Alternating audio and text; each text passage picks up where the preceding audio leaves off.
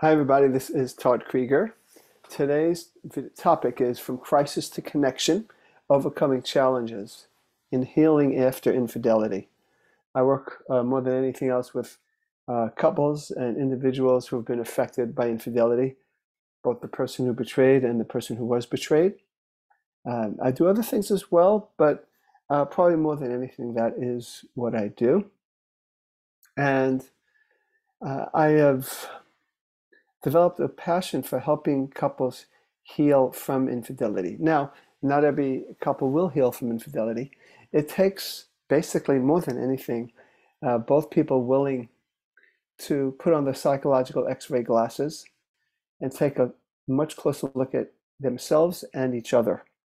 It's hard to do at first because people are very hurt. And of course, when I start working with couples, I have to start with right where they're at. There's a lot of pain, a lot of anguish, a lot of shock with the betrayed person. There's also probably panic and possibly some immature parts of the other person that might be more concerned about getting caught than really paying attention to the pain that they caused the other person. But my job is to help that be temporary, and so that people can grow into who they really can be. As I've said so many times before, infidelity is not a good thing. It's a very hurtful thing. It's a terrible thing. It can destroy lives. It can destroy families. But it also, if done right, can help people once they overcome that challenge of this infidelity to have much greater connection than they might have had before. You know, one of the things that I've realized more than anything else is that many of us come from families where we didn't have the best of what we call secure connections with our parents. And it's not our parents' fault because they probably didn't have that with their parents. And it's not really about blaming anybody. It's just really realizing that that there's an evolutionary force that is here that we need to kind of join forces with and realize that we need to learn how to connect more deeply through pain as well as through pleasure, through heaven and hell, as I say. I've talked to and read from neurobiologists that say basically the key to having a very dynamic, healthy relationship is when two people can learn how to regulate each other's autonomic nervous system.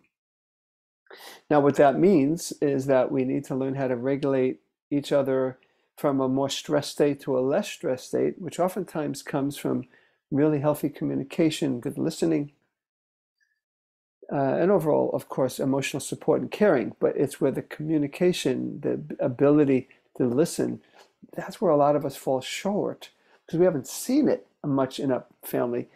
People even that come to me and say, "Oh, I had a great background. My family was great." You start to look a little closer, and you find that many of these people that say that, even though their families took care of them and they did a lot of wonderful things, that maybe what they didn't do was sit down and listen to them with their feelings. And so they don't develop a secure connection. What happens is when the parent isn't able to regulate themselves well, they on some level need the child to behave a certain way to keep them regulated. And this is a continuum. It's not a black and white thing. Some people are really excellent at regulating themselves, meaning that they can now afford to give their children freedom to become who they are. And for some, it's really not. They're just so unregulated that they actually end up giving the child the message that you're here to regulate me. Now, it is not a conscious message, but they become less and less of themselves. Now, why am I talking about that when I'm talking about a video about from crisis to connection, overcoming challenges in healing after infidelity?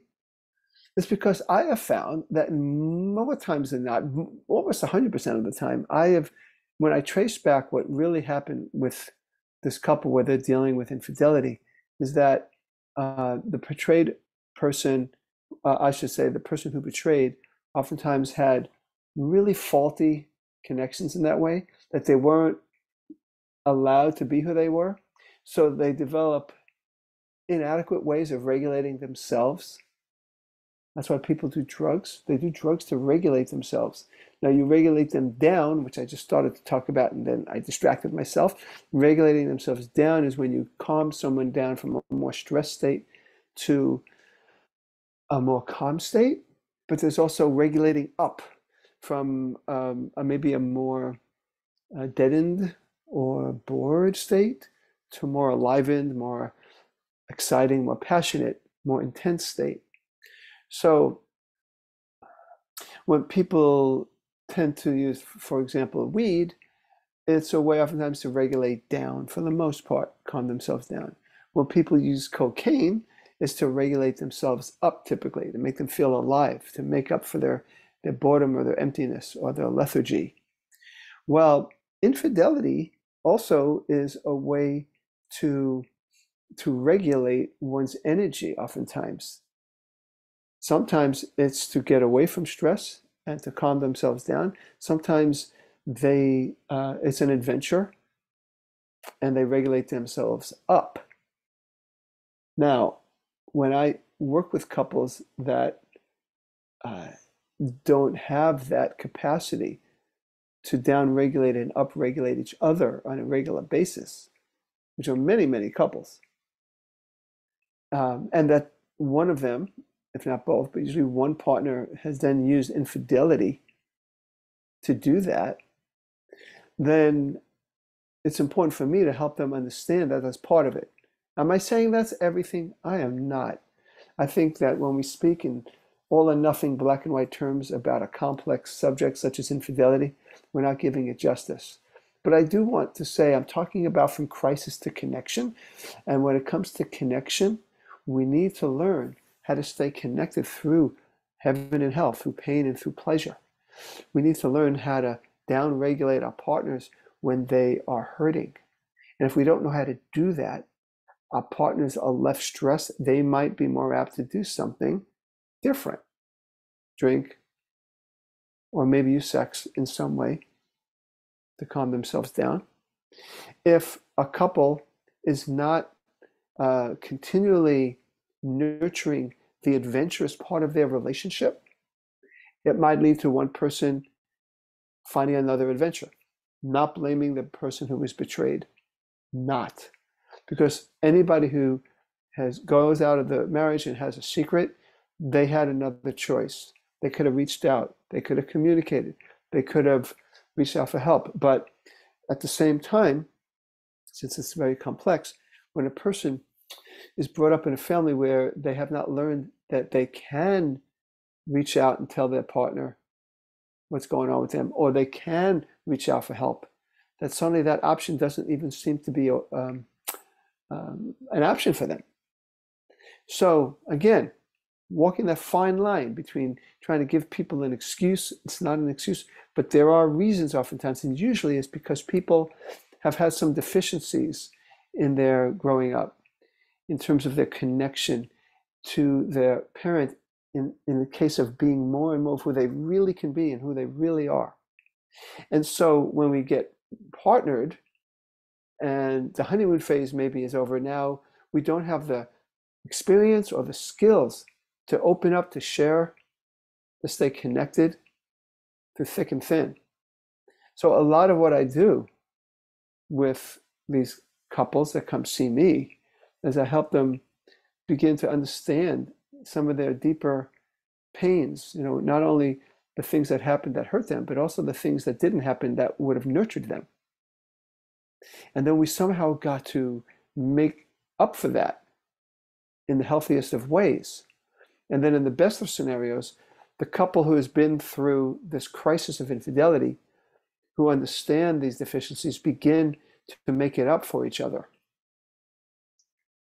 The person who was betrayed possibly might have had earlier childhood trauma too, so that this betrayal doesn't just trigger the pain of the moment, which is bad enough, but it might trigger past betrayals, past abandonments, past times of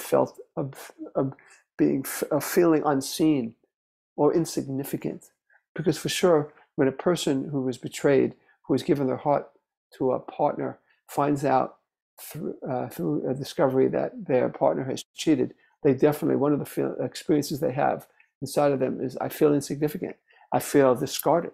I feel like I don't matter. And if they had that earlier in their lives, it just compounds it. So we take this crisis of infidelity, which is true for any crisis, but I'm focusing on infidelity, and we begin to learn about how the two of us as a couple can down and up regulate each other. How I can listen to you when you're upset, even if I'm really upset. That we learn how to take turns, even though I really have a hard time doing that. Now, when I'm working with a couple that there's been infidelity, I'm not saying that the person who's betrayed has to start listening in the first session.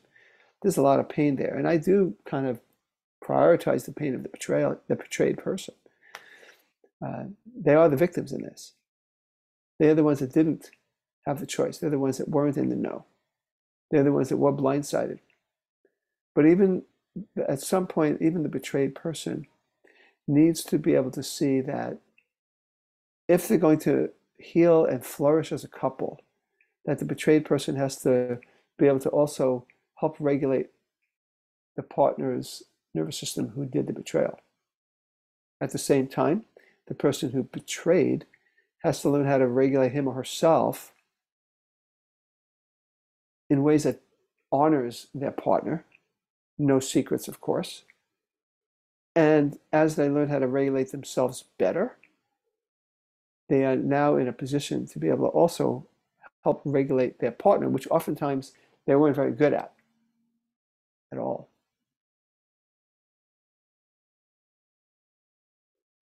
One of the things, just as an example, that I did, I had one person who would not only do a lot of compulsive masturbation, but would cheat from time to time, but way too much. More than zero is too much, right?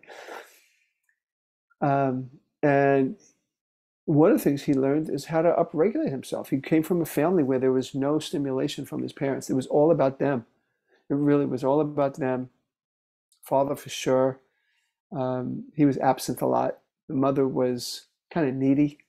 And this client of mine became the regulator for his mom, and nobody regulated him.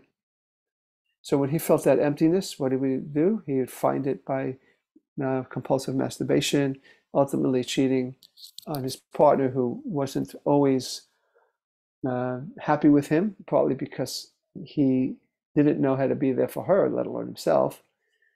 So one of the things that I helped him with, besides what I've been talking about, is learning how to regulate each other. He had to learn how to regulate himself first. He started to play the guitar more. He started to play in a soccer league. He actually did. He's a funny person. He actually, for a little while anyway, signed up to do stand-up comedy. Found that his ability to regulate himself that way made it much easier for him to not use a sexual feeling to upregulate him. He was now free to find these other ways, but then also to not feel so shameful and guilty. And now he's able to connect with his partner. Because you can understand how there's a slippery slope, a downward spiral that happens with people. So his connection with himself is being able to tune in to what he needs, down regulation, up regulation, and do it in ways that don't dishonor the marriage, don't dishonor his partner. Freed him up to now be more of a regulating factor to his wife. He shouldn't have been that person to his mother, but we need to be that to our partners. We need to be able to regulate ourselves to regulate the other person. The more we regulate each other, the more we're regulated. It all works together.